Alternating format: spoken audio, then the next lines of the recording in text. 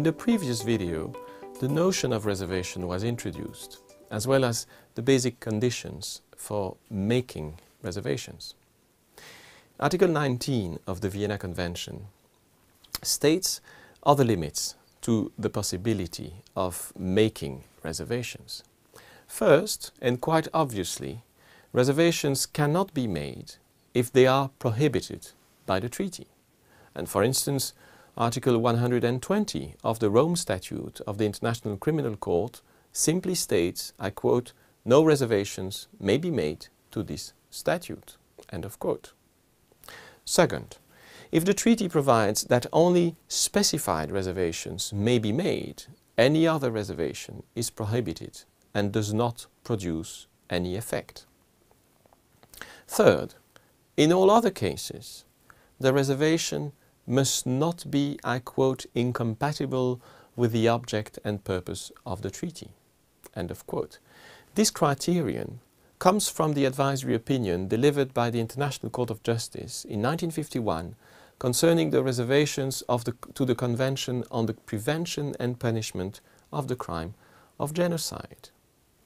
You may recall that the notion of the object and purpose of the treaty already appears in Article 18 of the Vienna Convention in relation to the interim obligation that exists pending the entry into force of the treaty.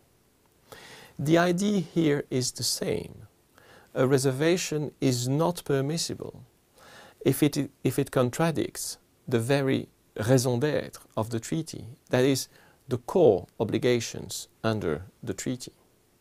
For instance, if a state adheres to the Genocide Convention while at the same time declaring that it does not consider itself bound by the Convention in relation to a specific ethnic group living on its territory, such declaration would obviously have to be considered as prohibited reservation. But if that is the case, what happens? Is the state bound by the entirety of the treaty despite its prohibited reservation? Or must one consider that it is not bound by the treaty at all because its reservation, despite being invalid, was an essential element of its consent to the treaty? The first issue to be addressed is to determine who is entitled to authoritatively decide on the validity of the reservation, on its compatibility or incompatibility with the object and purpose of the treaty. If there is an international court or arbitral tribunal having jurisdiction between the parties to decide on this issue, that court or tribunal could settle the dispute about the validity of the reservation. And in case the reservation is considered to be incompatible with the object and purpose of the treaty, the same court or tribunal could also decide on the consequences of such finding. In the Bellilos case, the European Court of Human Rights decided in 1988 that an interpretative declaration made by Switzerland about Article 6 of the European Convention, Article 6 is about the right to a fair trial, that such declaration was actually a reservation and that it was incompatible with the object and purpose of the Convention.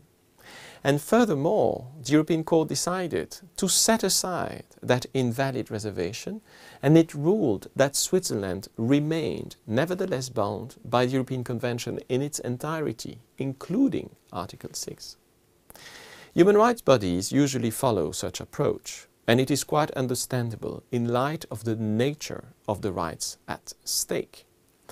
But it is not certain that a similar approach is granted in every case when the instrument at stake is about something else than the protection of human rights. When it is a purely contractual matter between states, the logic of consent as the basis for the creation of international law rules should maybe lead to consider that if the reservation is invalid, but was nevertheless an essential element of the state consent to the treaty, such consent has not been properly given, so that the state is not bound by the treaty as a whole.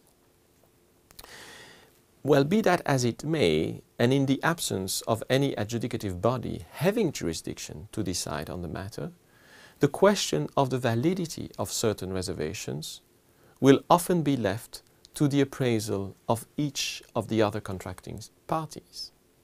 In that regard, the Vienna Convention provides for a complex system of acceptance and objection to reservations. And this is what we are going to study in the next videos.